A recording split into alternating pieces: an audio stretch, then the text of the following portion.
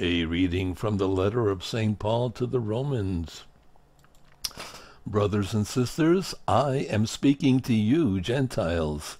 Inasmuch as I am the apostle to the Gentiles, I glory in my ministry in order to make my race jealous, and thus save some of them. For if their rejection is the reconciliation of the world, what will their acceptance be but life from the dead? For the gifts and the call of God are irrevocable.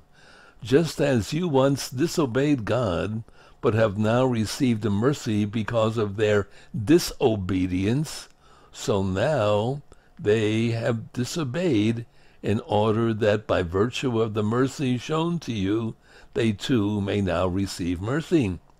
For God delivered all to disobedience, that he might have mercy upon all. The word of the Lord. Thanks be to God.